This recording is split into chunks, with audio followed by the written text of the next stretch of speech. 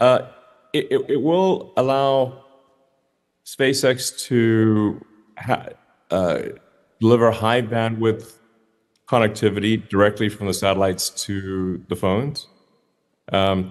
But there are hardware changes that need to happen in the phone. So since these frequencies are not supported in current phones, the chipset has to be modified to add these frequencies, and that probably is a 2-year time frame. So the phones that are able to use the spectrum that was acquired probably start shipping in around 2 years. Um, and um, and then we also need to build the satellites that are going to communicate on those frequencies. So in parallel, we're building the satellites and working with the handset makers to add these frequencies to the phones. And then the satellites and the phones will then handshake very well to achieve high bandwidth connectivity. But the net effect is that you should be able to watch videos anywhere on your phone.